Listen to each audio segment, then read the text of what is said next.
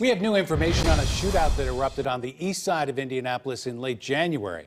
IMPD is releasing new video showing exactly what happened. Police say two teens shot at two men they were trying to rob after a failed attempt to sell them a vehicle. As the teens shot at the victims, an off-duty officer fired at one of them. All too often, the violence that appears before a police officer is instantaneous. IMPD determined the officer responded within departmental guidelines. The teens, Darius Jackson and Marquise Madison, were arrested. They face robbery and weapons charges.